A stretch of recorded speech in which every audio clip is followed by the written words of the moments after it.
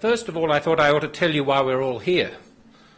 Why has the Menzies Research Centre organised this celebration of a little-known event, the fusion? Professor Blainey will explain its significance in his speech, but there's a broader reason, and that is because the Liberal Party and the political tradition it leads are wantonly negligent in understanding, advancing and defending our own history. Labour, on the other hand, draws enormous strength from it, its own highly mythologised view of itself, and is given free range by the lack of commentary in its characterisation of the past. We have no need for the extraordinary flights of creativity that Labour indulges in to demonstrate that liberalism and Liberal governments have been the mainspring, the key creative force in the formation, development and success of this nation.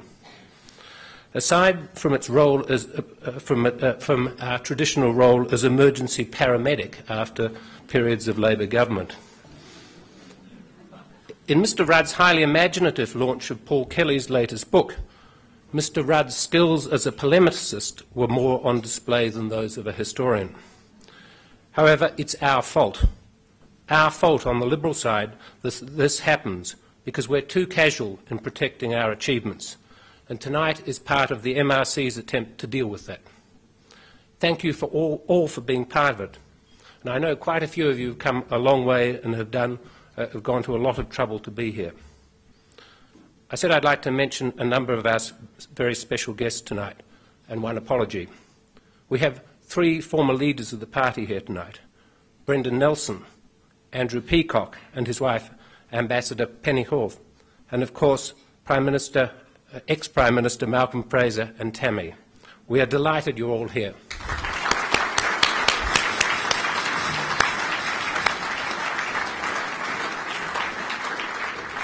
As many of you are aware, John Howard had planned to be here tonight, but his plans became derailed last week for medical reasons, and he sends his apologies. I'm sure we all wish him a speedy recovery. We have descendants of 2 other leaders. I'm delighted that Heather Henderson, the daughter of Sir Robert Menzies, and her husband Peter are here tonight. Welcome, Heather.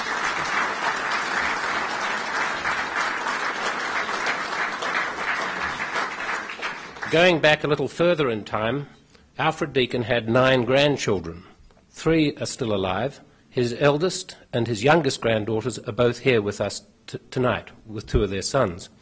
Jessie Clark is the senior granddaughter, and she's here with her son Francis and her daughter-in-law Vivica.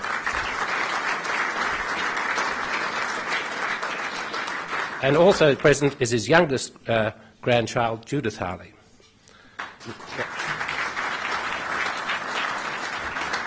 The Australian Native Association played an important role in supporting Federation and the new Liberal Party of 1909. The ANA is now part of the Australian Unity Group of companies, and I'm very pleased that Alan Castleman, its chairman and former Vice President of the Victorian Liberal Party, is here tonight, and the MRC would like to thank you for your generous support.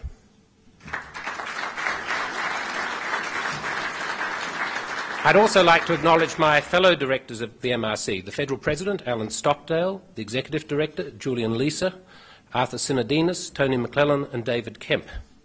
This weekend in Sydney we will launch our next publication, So Many Firsts, Liberal Women in Cabinet by Margaret Fitzherbert, which chronicles the significance of women at the centre of the cabinet system, commenced by Dame Enid Lyons, widow of Joseph Lyons, in the Menzies government, with 6 other remarkably talented women cabinet ministers, 2 of whom are here tonight, the Federal Deputy Leader Julie Bishop and former Senator and Cabinet Minister Jocelyn Newman.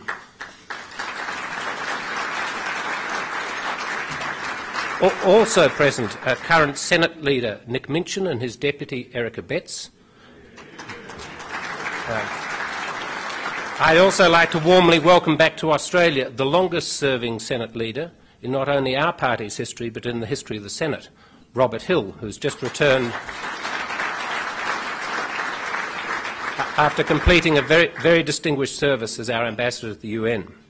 Other shadow cabinet ministers are George Brandis, Michael Keenan and Sharman Stone, the leader of the Liberal Party in the ACT Assembly, Zed Seselja, the Federal Treasurer, Michael Yabsley, Federal Vice Presidents, Daniel Blaine and David Russell, Divisional Presidents of Western Australia, Barry Court, Bruce McIver of Queensland, and Winifred Rosser of the ACT, the Federal Director, Brian Loughnane, and the party's state directors. And please excuse me if I've left anyone out. Please enjoy the entree. Before I introduce our guest of honour, I'd like to correct an error I made before, and I do apologise. I overlooked the presence of the National Women's Committee of the Liberal Party, chaired by Robin Nolan from Western Australia, but the chairman of the Women's Councils of South Australia, Tasmania, Victoria, Queensland and the ACT are all present, and you're all extremely welcome. Thank you for coming.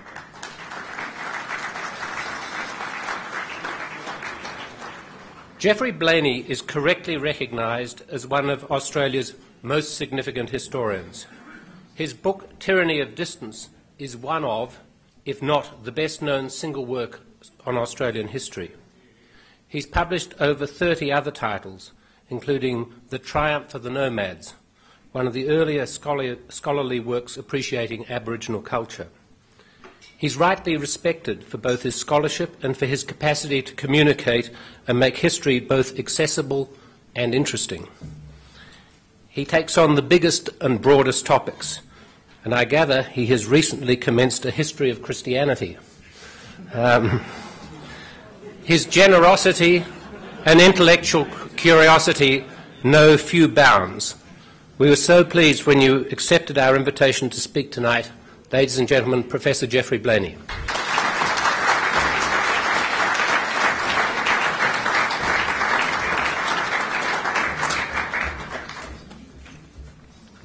Mr. Chairman, honoured guests, I too feel honoured to be in the company here tonight and in the presence of those looking down upon us. Tom's generous remarks remind me of the pilot of the little plane who used to call it a sheep station near Broken Hill. He landed this day and the owner of the station came over and the pilot said, "Have you still got that wonderful dog of yours?" The owner said, "Yes, he's over in the shed playing poker." They went over and there were three men on the floor and the dog, the cards in front of them, and the pilot said, "He's the cleverest dog I've ever heard of." The owner said, "He's not really clever at all. Whenever he gets a good hand, he wags his tail."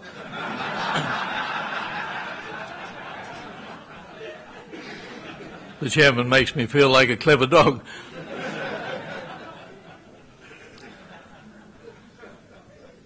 In 1901, when the Commonwealth of Australia was born, Sydney had fewer people than it has today. Sydney then was not quite the largest city, but was just about to pass Melbourne. Wool and gold were our great exports and more important to Australia than our mining exports are today. They were very dry years, and the two driest years since we've had nationwide rainfall records were about to come, 1902 and 1905. We've had Australia-wide no true dry years since. It was a time when Australia was very isolated, and the members who came to the first federal parliament from Western Australia and Tasmania and North Queensland had to make all or part of the journey by sea. The Northern Territory, or the Northern Territory of South Australia as they called it, was even more isolated. The Aborigines, the Aboriginals, full descent, were even more isolated and were believed wrongly to be dying out. Could I just say a few words about the beginnings of the fusion, or the combined Liberal and Free Trade Party? You can see the leaders there: Edmund Barton, the first Prime Minister, Alfred Deakin with the beard, then Sir George Reid, the leader of the Free Traders, and then Sir Joseph Cook, who was the Prime Minister of Australia for a fusion or a Liberal government in 1913, and then, of course, there's Billy Hughes, but more of him later.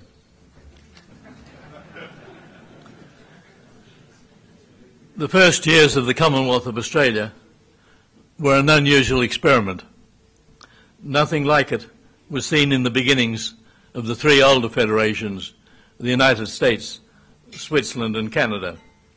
There was nothing like it when the Parliament of the European Union met for the first time in 1979. The Federal Parliament meeting in Melbourne in 1901 had a glut of leaders. There was another hazard.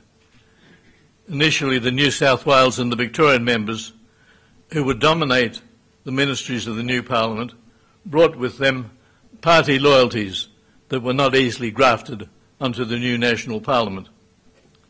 Meeting for the first time in Melbourne, they did not form one party. They emphatically formed two, the Liberal Protectionists and the Free Traders. And why not?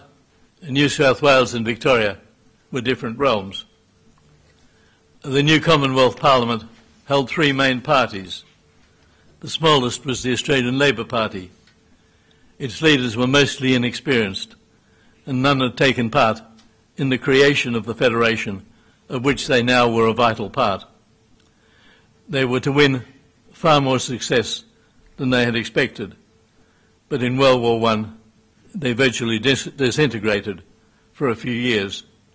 There were 2 years when the Labor Party had only one member of the Senate. He was not surprised when he was elected leader of the Labor Party. In May 2001 at the Centenary Federation, Labor celebrated their longevity with justifiable pride. 100 years is a long time in politics. The Liberal Protectionists, the largest party in 1901, largely reflected the political history of Victoria, which liked interventionist governments. Victoria traditionally imposed a strong tariff against most imports, not only those from Britain, but also from New South Wales, Tasmania and elsewhere. Victoria was a pioneer in initiating the short working week and a minimum wage in many industries. It encouraged occupational health and safety in a humble way. It imposed a tax on large landed estates, a tax which was called communistic at the time. The Liberal Protectionists, the sponsors of these reforms, were helped very much by the Melbourne Age newspaper. Those were the days.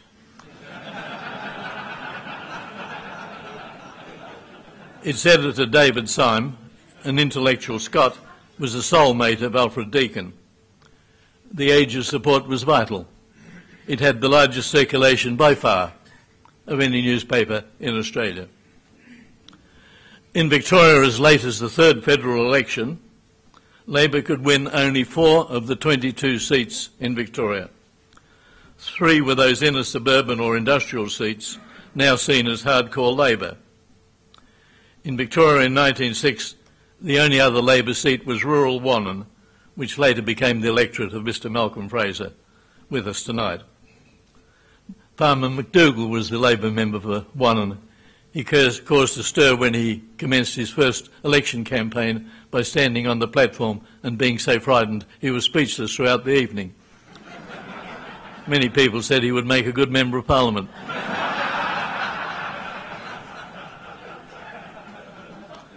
The Liberal Protectionists brought to federal politics their Victorian banners. They were bolstered by a cluster of members from other states.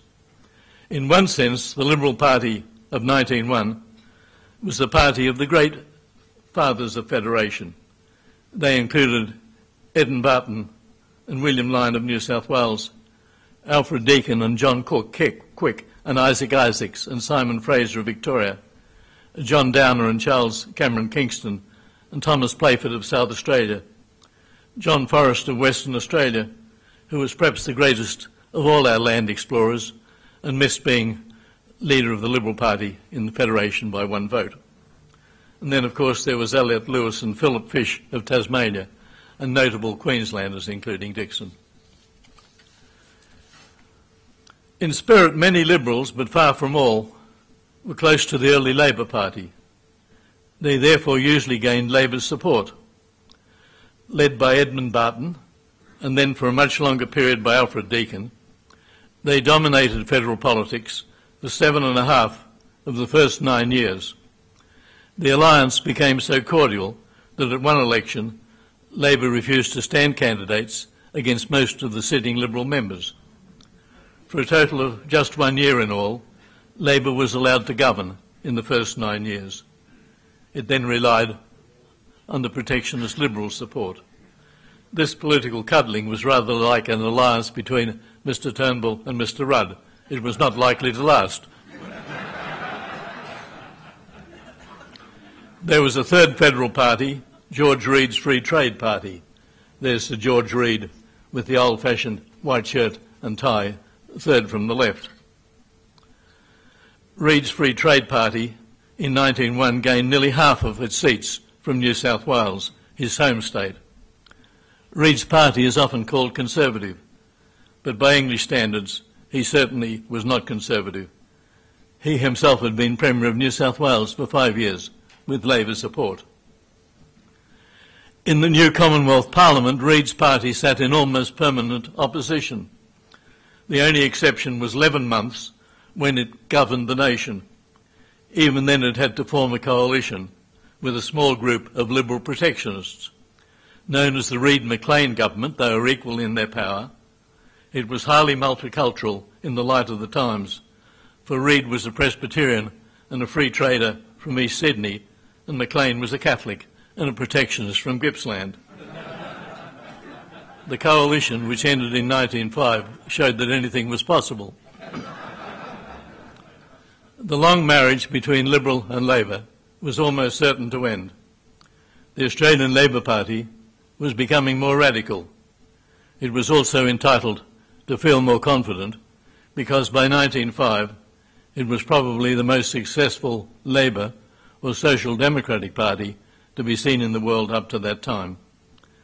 In other lands, there was no party commanding the electoral support commanded at that time by the new Labor Party in the Australian Commonwealth. Labor was now hoping, if it became the dominant party, to nationalise the iron and steel industry. It wouldn't have taken much time in those days, to tax heavily the large pastoral properties around Australia and control the Australian banks. That witty orator, George Reid, certainly saw Labor as a growing menace. His Free Trade Party was becoming known as the Anti-Socialist Party, for he was intent on slaying what he called the Socialist Tiger. The Socialist Tiger will gobble you all up, he warned. Alfred Deakin, by then leader of the Liberal Protectionists, began to listen. He listened partly for electoral reasons. His own party was being squeezed out by Labor on the left and the anti-socialists on the right. Moreover, Deakin was finding Labor less palatable. He had been a good friend of J.C. Watson, the Labor leader, a man whom nearly everybody liked. But Watson's successor, Andrew Fisher from Gympie in Queensland, was more radical and less personable. Deakin and many of his colleagues were also perturbed by the discipline imposed by the Parliamentary Labor Party and by Labor's Federal Conference on its own politicians.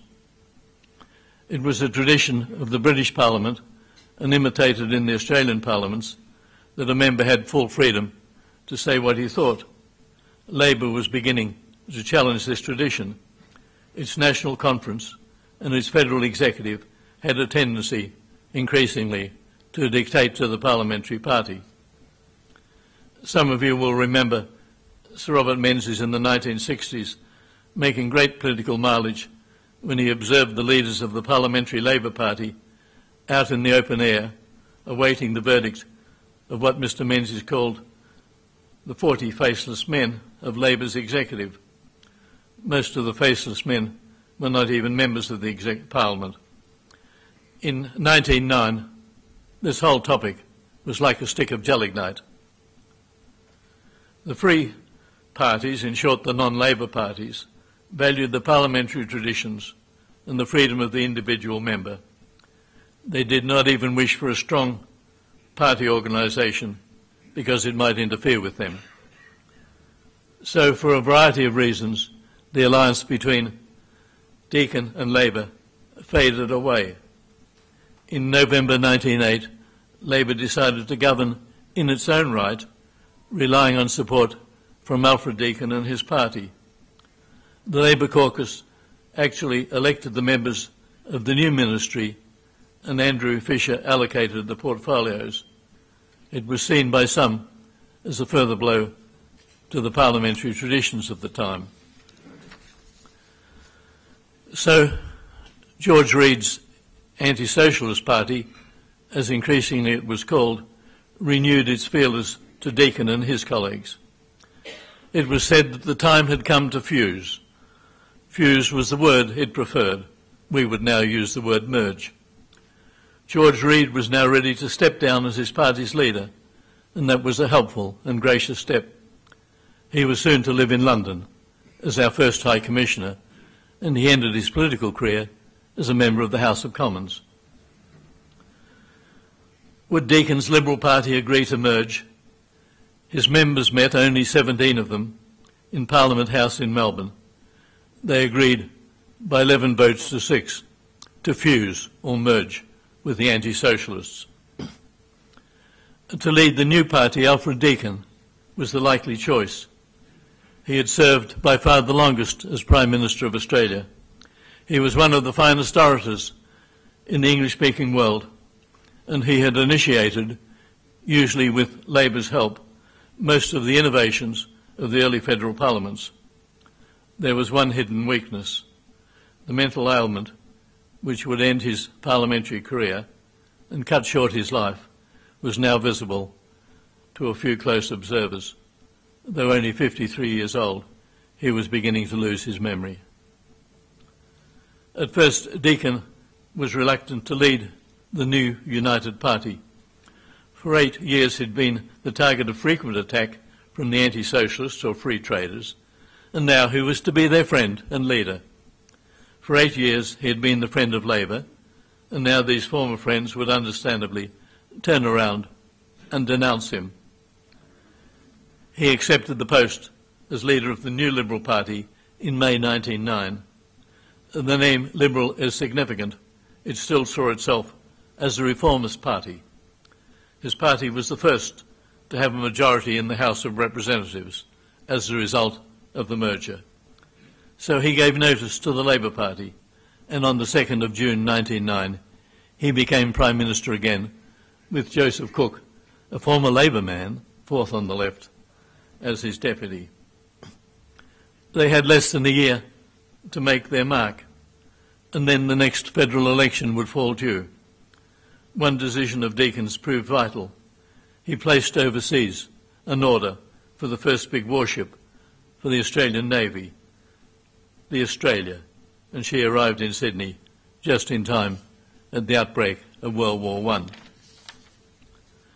Looking back, the first fusion was really an astonishing birth, for here was the traditional governing party and the traditional opposition party, parties at loggerheads during the opening decade of federation, actually merging. What were the voters to make of such a merger? The election in April 1910 was a blow for Deakin. His united Liberal Party was defeated decisively, and he was lucky to win his seat of Ballarat. Despondently, he wrote to his sister overseas, "This is the Waterloo. This is the Waterloo of the Liberal Party." He predicted Labour would be in power for many years. How quickly in politics, and who am I to say this in this gathering, how quickly in politics the giant Ferris wheel halts and reverses. In 1913, the Liberals, now under Joseph Cook, Deakin had retired, won narrowly. Then Labour won again, just when World War I was beginning. But in 1917, Labour experienced the first of the ructions and splits that would prove so disastrous. It split over the question of support for the war effort. Some say it split over conscription, but it was more than that. There was a substantial minority in the Labour Party who really wanted to end the war. As a result, the Labour Prime Minister, Billy Hughes, and a band of supporters moved to the Liberal Party.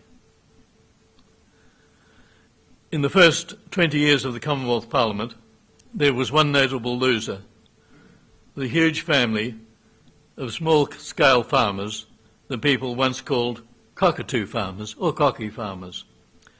Agriculture then employed more people than did manufacturing, but most farmers paid a price for the new federal policies. The shorter working week, the sunshine harvester judgment, the preference accorded to trade unionists, the basic wage, the new regulation of coastal shipping, they all meant nothing to farmers except higher costs. Australia's farmers, except the sugar growers, received no protection. They were slow to respond with effective political action. In December 1918, a month after the end of the war, a by-election for the Victorian rural seat of Corangamite was held. For the first time in a federal election, the new system of preferential voting, a Liberal initiative, was applied. Labor would have won easily under the old method of first past the post, but the Farmers' Union had nominated their candidate and he easily won on preferences. In 1919, in a by-election for the seat of Echuca, the Farmers' Union won again. Soon this third party, under the name of the Country Party and later the National Party, virtually covered the continent. In February 1923, it joined a coalition with the Liberals, the so-called Bruce Page government. Stanley Melbourne Bruce, you can see him there next to Billy Hughes, Stanley Melbourne Bruce and Earl Page, between them, had been in Parliament for a mere 7 years, including 1 year, with ministerial experience. This remarkable alliance of Liberals and Country Party was really the second fusion. The first was in 1909, the second and more informal fusion was in 1923, but just as important as the first. Henceforth it became normal for the Liberals in the Federal Parliament to form coalitions with the Country Party or the Nationals. During the remainder of the 20th century, the Liberals and the Country Party usually worked together effectively. One secret of the extraordinary success of Sir Robert Menzies was his working relationship with the Country Party leaders Arthur Fadden and John McEwen. The same was true for Mr Fraser and Mr Howard in their long periods of government. To return to 1909, that first fusion, which we honour tonight, carried painful lessons. Patience was one, a willingness to find a middle way while maintaining the faith was another. These lessons were learned. Perhaps no other political parties in the history of the democratic world have gained so much for so long from a series of fusions and coalitions. You can't have such a series with a lot of wisdom. Ken Beazley, in an eloquent tribute to the Parliamentary Labor Party, in the book called True Believers, you wouldn't guess that name, made this tantalising assertion. All other parties, he was speaking of the history of the Commonwealth, all other parties have taken as their fundamental point of identity and unity, such as it has been, the fact that they oppose Labor. I very much doubt whether this is true. The leaders of these pioneer parties, the Free Trade and the Liberal Protectionists, had largely created the Commonwealth. They came with their own clear aims, most of which they still pursued after the two parties had merged. They had failures, as we all do, but their successes stood out, so did their distinctive viewpoint. They wanted a stronger Australia. They wanted to defend it effectively against threats arising suddenly in a perilous world. They wanted a more prosperous Australia with the aid of the vast free trade zone spanning the continent and Tasmania, the largest free trade zone ever created in the world up to that time, in one step. They wanted a nation where the people were encouraged to build their future by their own efforts and skills, but also be protected by a public safety net if they failed in their goals. They believed in rights, but an umbrella of responsibilities to match and sustain those rights. They wished to maintain their British links for Australia's defences, sea lanes, commerce, culture, religions, sports, and legal and political institutions were tied, loosely or tightly, to those of the British Isles in that era. The Liberals believed ardently in a federated Australia, trusting that it would best serve the diverse resources and climates and peoples of a vast continent. They believed, and they were right, that a federation was essentially more democratic than a centralised or unified political system. A federation was also more efficient, if regularly oiled and greased. In contrast, the Labour Party showed a growing desire to elbow aside the states and, if they could, extinguish the federation. The New Liberals combined the conservative and the radical, believing that their nation had inherited vital traditions from the past and should usually retain them. They also accepted, much more than the Labour Party, that the latest discoveries in science and technology could revolutionise the daily lives of the average Australian man, woman and child. I must conclude. Looking at the portrait of Alfred Deakin, I'm reminded of his favourite poet, George Essex Evans. Like many of the early Australian poets, he's barely read today, but he has a monument on the escarpment just outside Toowoomba in Queensland. He was Deakin's favourite poet, and several of George Essex Evans' lines caught the imagination of the Liberals of that period. The poem, or the verse, began simply, "Not as the song of other lands, our song shall be. Not as the song of other lands, our song shall be." The Liberals were proud to be Australian. They were not blind nationalists, but they hoped that with the help of vision and hard work and hard thinking, this nation might prove to be distinctive, that it might sing not the song of other lands. How it would be distinctive, they did not exactly know. They were not primarily central planners or utopians. They carried their own torches, their own values, to light the way.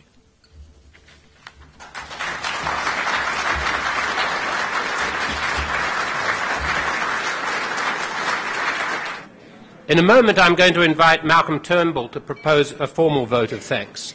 And following that, Julian Lisa, the Executive Director of the MRC, who's been responsible for our very extensive programme, will just make a few closing remarks.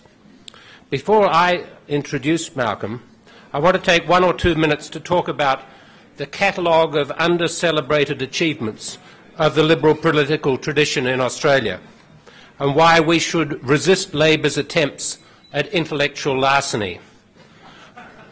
This is by no means complete and is largely off the top of my head. As Geoffrey mentioned, you only have to start with federation itself. Australia only came into being despite the efforts of the Labour Party. The Labour Party opposed it at every referendum. In the early governments, pre- and post-fusion, the critical architecture of the national institutions were put in place. The High Court, the Navy, the early welfare systems of old age pensions, the Commonwealth Literary Fund, the Navy and the preparations against Germany in World War I, and the initial steps in the US alliance with the visit of the Great White Fleet. These were steps taken by Deakin, Reid and Cook, sometimes with Labour's support, sometimes without. Hughes, after the Labour split, completed the First World War and fought for Australia's interests in the peace talks and for veterans' welfare. Bruce established the CSIRO, seeing the power of science, and rebuilt the economy from the ravages of war. They also completely reconstructed the federal state financial system. Joseph Lyons was one of Australia's most popular prime ministers, who undertook the recurring task of rebuilding national finances ravaged by a combination of the Depression and the Scullin government, he having split from it over the conduct of public finance. Shortly after the election, somebody noted that the last time a Prime Minister lost his seat in an election was 1929, when Stanley Bruce lost his seat and the Scullin government was elected. That was a one-term government. The only problem with that historic analogy is that when we came back into power, it was under the leadership of Joseph Lyons, who'd started as the deputy leader to Scullin. I don't think anyone here would like Julia Gillard to lead us back into power. The first Menzies government saw the establishment of diplomatic relations with the US in anticipation of their entry into the war, plus the most strenuous support for Australia's interests in the conduct of the war, with Menzies spending considerable time in Britain fighting for Australia's interests in the War Cabinet. The US alliance, so fervently claimed by Labor, has more to do with the fusion government and Menzies than it has to do with them. Menzies' post-war administration, branded by Labor as the Rip Van Winkle years, saw the ANZUS Treaty, trade practices laws, state aid to church schools, expanding choice for education, the massive expansion of tertiary education and science and technical education. It was a true education revolution that actually changed educational opportunity in Australia, not just the headlines. It saw the creation of many of the great national institutions of the city, that government, and the full establishment of a highly regarded and fiercely independent public service. It shepherded perhaps the longest period to date of Australia's prosperity. It was Harold Holt, in the face of Labor recalcitrance, that ended the White Australia policy and conducted the referendum to give Aboriginals the right to vote. It was the Gorton government that built a national health scheme, arts and environments department, a national film and television school, research into protection of the barrier reef, and restrictions on certain forms of foreign investment. It was the McMahon government who established the first federal government machinery or Department of Aboriginal Affairs. The Fraser government tackled, I say it again, the recurring problem of a hideous economic mess that is the unspoken legacy of the Whitlam years. He restored the standards of integrity and probity in the conduct of public office and built them to new and higher standards. He established a meaningful form of multiculturalism that transformed the nature of our society, making it possible for the successful acceptance of Indo-Chinese refugees. It had a zero-tolerance policy on racial intolerance, and that was recognised and respected globally. He commissioned the Campbell Report and started the process of economic reform. It laid the blueprint for the successive decades of economic liberalisation. He also intervened to give environmental protection of the strongest kind to date at a federal level, saving Fraser Island and the whales. The Howard government is now being stereotyped as another Rip Van Winkle period. Without giving an exhaustive list, off the top of my head, I can think of a number of country-changing measures: the GST, gun control laws, the leadership on East Timor, the Environment Protection and Biodiversity Convention Act that Robert Hill introduced, the massive rebuilding of defence, the continual refinement and protection of the financial system, the Future Fund, the doubling of overseas aid and medical research funds, and the National Water Programme, taking control of the Murray. That was some long sleep. I've listed these things and do not attempt to be comprehensive, but just to remind us of the rich set of achievements. They were achieved by men and women of vision who took bold actions, had a vision of Australia and the world. These people are not fiddling bureaucrats or conservatives set upon a status quo, or reactionaries.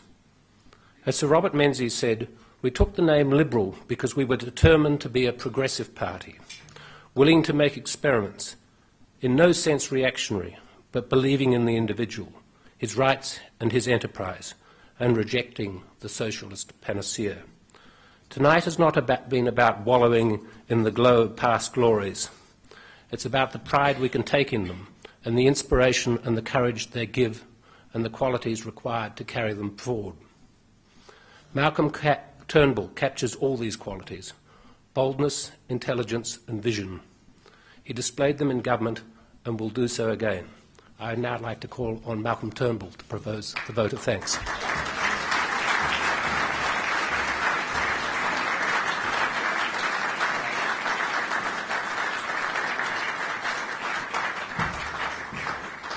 Well, thank you very much, Tom. It's wonderful to be here tonight with so many dear friends, distinguished former leaders of Australia, leaders of the Liberal Party, Brendan Nelson, Malcolm Fraser, Andrew Peacock, Julie Bishop, my deputy, and so many other parliamentary colleagues, so many leaders of our party's organisation.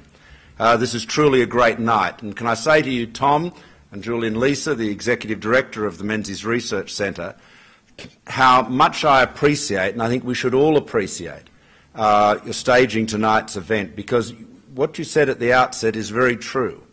On our side of politics, we do not do nearly enough to celebrate our history. We have an extraordinary record of achievement. We could not possibly imagine Australia in the form it is, as a federation to begin with, without the contribution of the men and women of the Liberal Party and its predecessors, right back to even before the federation itself. So we have a great legacy, and it's good that the MRC is showing the leadership to ensure that it is remembered. Now, we've been very privileged to hear from you, Geoffrey, tonight. You are one of our country's, indeed one of the world's most distinguished historians. You gave us an astute and insightful analysis of why the fusion of the free traders and the protectionists 100 years ago proved so important in shaping the evolution of modern Australia through the 20th century. Professor Blainey has indeed tonight honoured history with the respect it deserves by being felicitous to the facts and by shunning partisanship and political posturing. I'm afraid to say I have to contrast this with the selective and self-serving view of history we heard earlier this week from that Bradman of boredom himself, the Prime Minister, in yet another tedious innings. She showered us with a series of essays, all of them now, each one contradicts the one that came before. You remember the one at the beginning of the year in which he said that the world was crippled by the product of 30 years of neoliberalism, extreme neoliberalism, of which John Howard and Peter Costello were the most recent exponents in government, and of course I and my colleagues are the most, the current exponents in the Parliament. But of course, in that history of neoliberalism, that denunciation, he naturally had to include Bob Hawke and Paul Keating. They were all damned together, all neoliberals, because they believed in the free market. And he said in that essay in the Monthly, he said the government must be at the centre of the economy. Okay, that was the story in February. And then at the launch of Paul Kelly's book, which I know a number of you went to that launch, this is Paul's latest book, The March of Patriots, which incidentally, when the Prime Minister launched, he actually launched, he said, and I now have great pleasure in launching, The March of Politics. Think about it. He's all about politics. Now, everyone says being Leader of the Opposition is a tough job, but there was probably nothing more excruciating than the position I had on that occasion, because I was trapped in the front row and couldn't leave. A number of my colleagues had wisely hung back towards the end of the room and were able to slip out. But I was trapped. The speech he gave there, which has been given wide publicity, claimed that, in fact, the only party that had engaged in economic reform, and in fact the only party that had contributed to the creation of modern Australia, was the Australian Labor Party. And he laid claim to the same neoliberal Hawke and Keating legacy that he had denounced in February, claimed it as his own, and said that nothing at all had been done under Howard and Costello. He claimed then, as he has done all this week in the Parliament, that the economic strength and resilience that has buffeted Australia from the worst effects of the current global downturn can be ascribed either to reforms delivered by his Labor predecessors, who of course went out of office in 1996, or to his own government's wasteful and reckless spending, which of course began when he was elected at the end of 2007.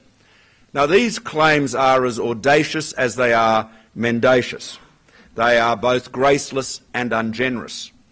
Kevin Rudd treats the recent history of our nation as a political plaything, something to be manipulated in the Orwellian style of The Big Lie. And we think of that great prophetic novel of George Orwell's 1984, with the unfortunate Winston Smith, of course, who's employed by the Ministry of Truth, which has nothing to do with truth, it's all about lies, when he's confronted with facts of history that are disagreeable to his masters, he has to drop them down the memory hole where they are obliterated.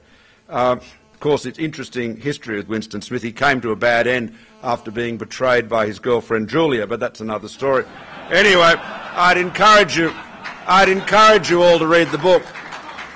It's worth it. There it is. There it is. I leave it to you to ponder the significance of that connection.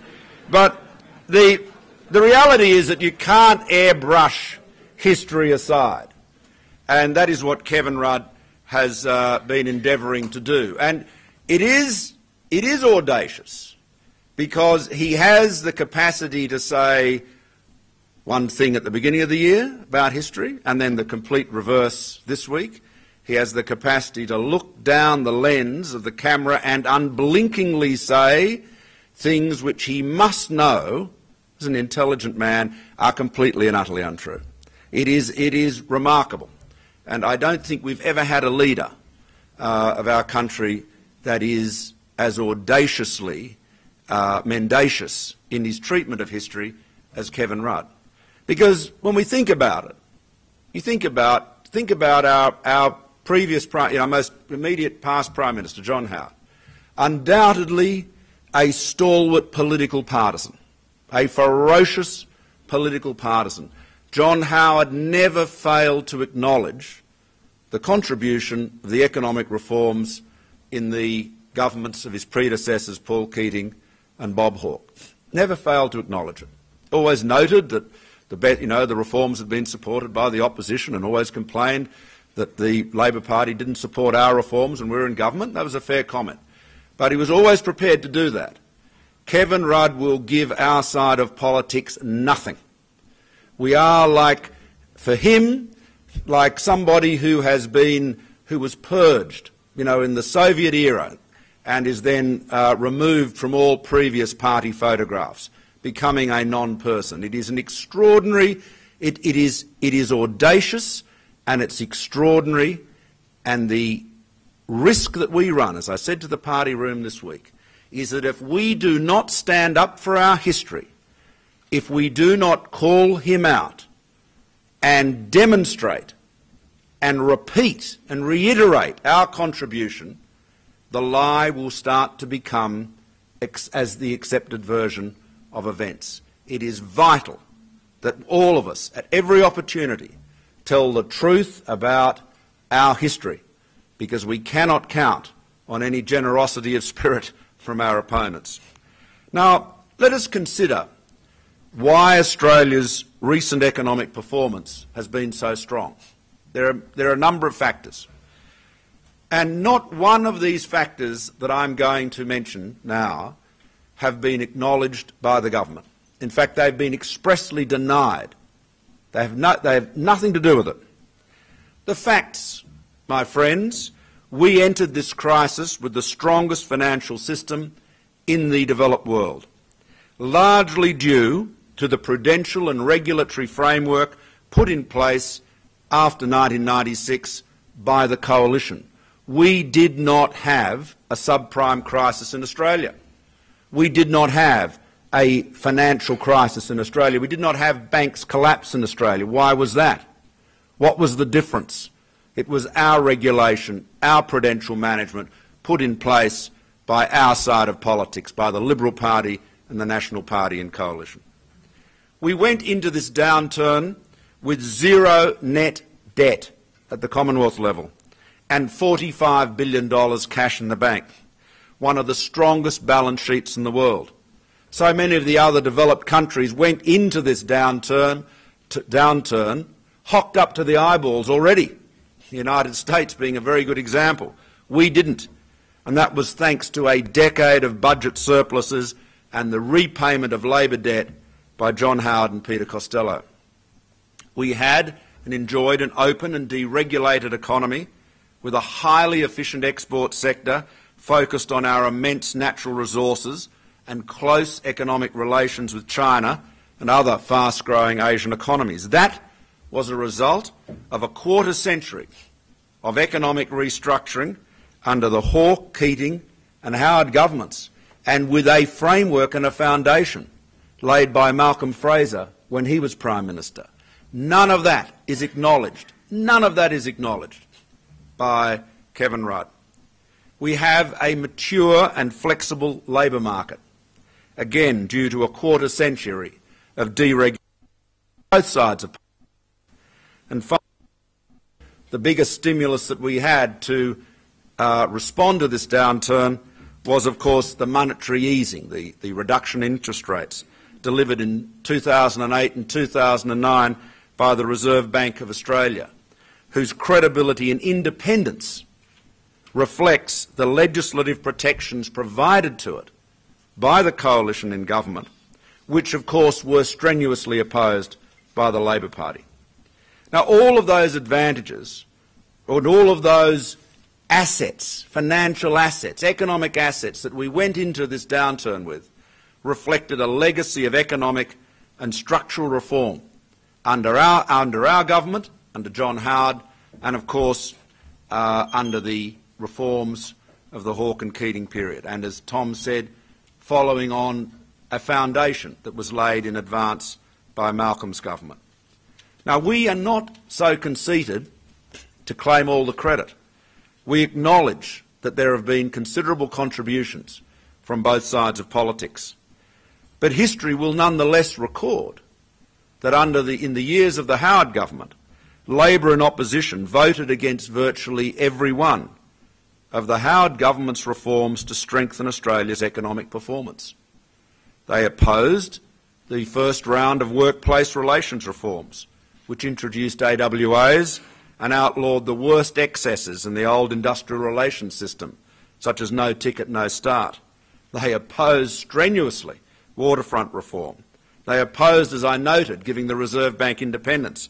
They opposed the GST and the 1998 tax reforms. Remember Kevin Rudd's famous speech where he said the day on which the GST would become law would be known forever as Fundamental Injustice Day. The single most important tax reform in our lifetimes undertaken by the coalition in the teeth of opposition from the Labor Party and denounced by the now leader of the Labor Party as fundamental injustice.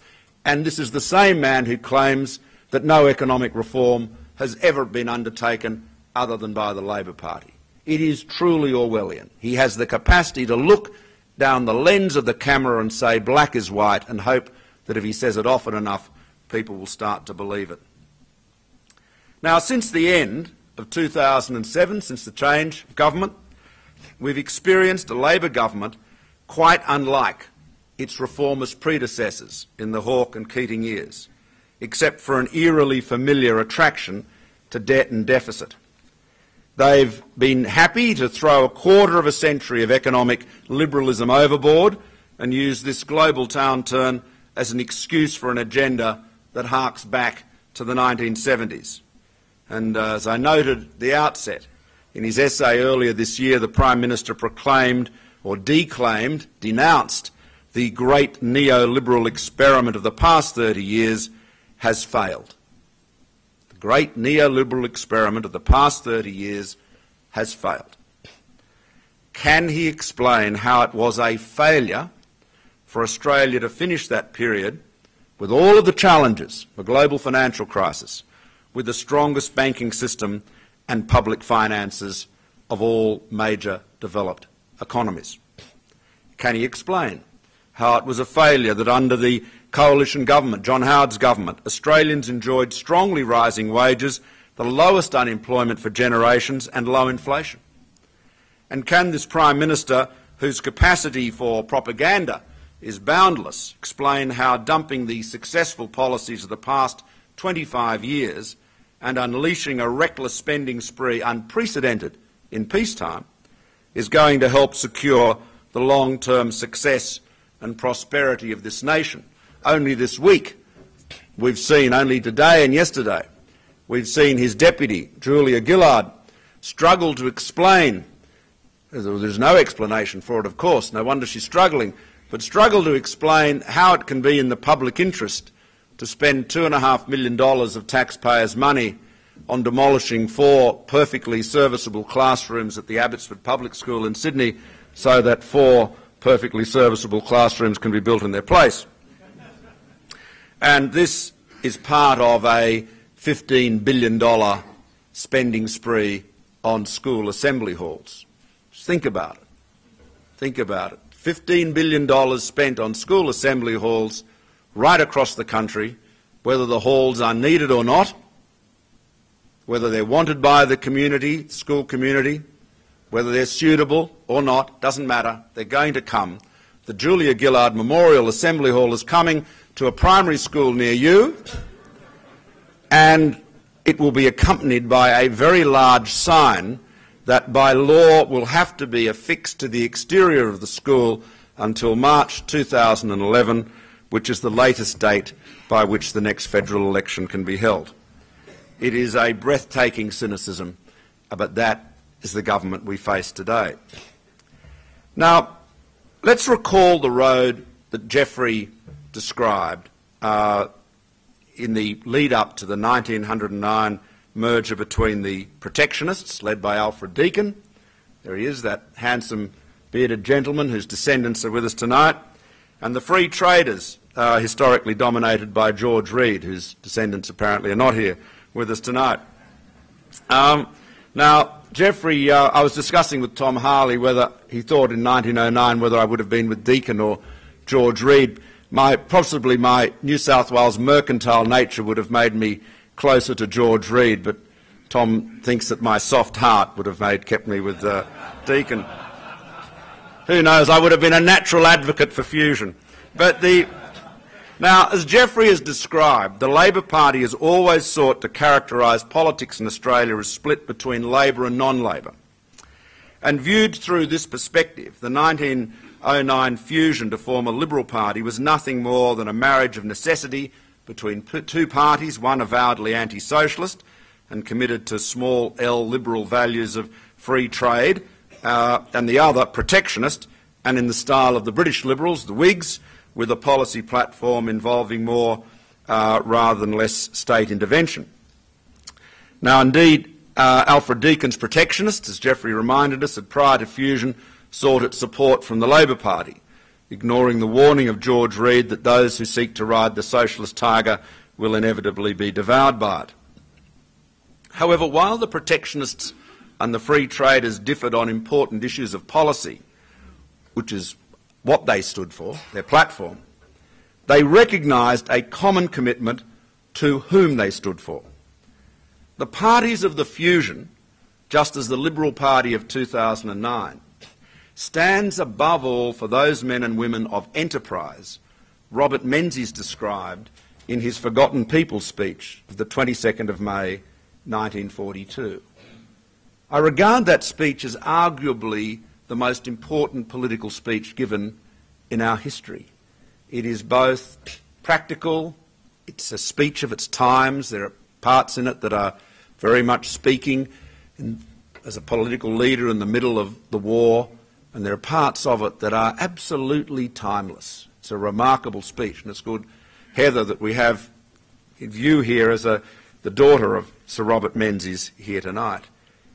Menzies described the men and women that he stood for, and this was, of course, was before the foundation of the modern Liberal Party, as the middle class. And quoting him, salary earners, shopkeepers, skilled artisans, professional men and women, farmers and so on. They are for the most part unorganised and unself-conscious. They are envied by those whose benefits are largely obtained by taxing them. They are envied by those whose benefits are largely obtained by taxing them. They are not rich enough to have individual power. They are taken for granted by each political party in turn. They are the backbone of the nation. As true today as they were in 1942. He astutely observed that the captains of industry, the controllers of vast corporations, will be able to look after themselves. And he recognised the single most important truth about the character of our opponents, which is that the Labor Party is the political wing of the trade union movement. There is a labour movement. It has an industrial wing, the trade unions, and a political wing, which is subordinate to the industrial wing. Labor is a machine. It was in 1942, it is today. Its strategies and policy is dictated by an organisational elite, drawn almost invariably from the professional organisers and officials of the union movement. That has always been the case with Labor, but what has changed is that the men and women who run the union movement and graduate from those roles to Parliament no longer come with real life experience as workers. For almost all of modern Labor's representatives, and my colleagues and I get to observe them at close quarters in the Parliament, manual labour is indeed a Mexican bandit. Labor has become more and more the product of an elite, a professional political class, a nomenclatura, so to speak. And you might have heard Alan Jones run through some calculations on what we might call the work experience of the Rudd government. It's a lengthy analysis, and I won't go through it all with you tonight. But when you examine the collective career histories of 181 years of the 6 leading members of the government, from Mr Rudd down, there's only a total of 13 years in the private sector. And of those 13 years, 11 were spent as trade union lawyers. Now, this is one of the most important differences between the modern Liberal Party and the modern Labor Party. There is almost no private sector experience on the front bench of the Rudd government. It is a government almost exclusively of political apparatchiks, union officials and public servants. On our side, we have the widest range of life's experience with every conceivable, some would say inconceivable, profession and occupation represented. Our party room is characterised by diversity, just as Alfred Deakin and George Reed's were. Labor's by homogeneity. And what is remarkable is that the diversity of our side of politics has been consistent throughout our whole history. And perhaps, just as importantly, it established the tradition of a broad church capable of encompassing diverse intellectual and philosophical strands, free traders and protectionists, conservatives and liberals, urban and rural interests alike. And that tradition lives on today. Within today's Liberal Party, as indeed within today's coalition, there are, as there should always be, vibrant and vigorous exchanges over the best ways forward for this nation. Unlike Labor, it has never been our practice or tradition to expel or sanction those within our party who dare to put a different view. We assemble on our side of the Parliament free-thinking individuals from a wide range of backgrounds, each bringing to the national debate their own unique perspectives and their own direct, practical experience of business and society out in the real world. Unlike the trade union officials and political hacks of the Labor Party, our strength as Liberals is to reflect the diverse grassroots organisation we represent. And that, my friends, is our tradition on our side of politics. And when you reach out through the decades, through more than a century, and you ask yourself, what is the essential DNA? Cutting through the policies of the day, because every generation will have different challenges, as Quinton Hogg, who many of you would know as recall as Lord Hailsham, a very distinguished minister in Margaret Thatcher's government, a Lord Chancellor no less, as indeed I think his father and grandfather had been. But as Quinton Hogg observed about the British Conservatives, they've always defended the same ground. In the 19th century, defending the importance of the state against the challenges of laissez-faire liberalism, which was that was a very, if you like, extreme version, argued for in the 19th century, and then in the 20th century, turning around to face the challenge of the socialists and the dominant state, eliminating any role for free enterprise and the individual. But as Hogg wrote back in 1947, in his great work, The Case for Conservatism, he made the point that the Conservatives have always been defending the same ground against different foes. And we too, as Liberals, will always be facing different challenges. But the values we defend and the people we defend are values of freedom and of enterprise. And they are timeless. Because that DNA of Labor, our opponents today, is a DNA, a political DNA, which says government knows best. We see that in their schools program. When we were in government, we invested in schools, but we reached out when Julie was Education Minister and we said, what do you want? What do you want to do? You tell us what your dream is for your school. And so we then responded to that. Julia Gillard doesn't reach out at all. She says, you're getting the Julia Gillard Memorial Assembly Hall whether you like it or not, regardless of what has to be demolished or overwhelmed. Completely different view of the world. So when Labor says government knows best, or government should be at the centre of the economy, to quote Kevin Rudd, what do we say in response? We say, as Liberals have said for more than a century in Australia, we believe government's role is to enable you to do your best. Because we believe in the dignity of the individual. We believe it today, as Menzies did, as Deakin did, as George Reid did. We believe in the dignity of the individual, and we believe government's role is to enable that individual, that family, that small business to do their best to realise their dreams. Now, we saw with Menzies dark days. Menzies saw dark days. When he lost the election in 1946, he wondered whether he had fundamentally misread the temperament of the Australian people. Just as Deakin wondered, as Geoffrey described to us, when he had been defeated, whether he was defeated, whether Labor's victory was going to be, if not eternal, at least very long term. But the reality is that, as Geoffrey said, the great Ferris wheel of politics turns faster and slower, but then will stop and change direction.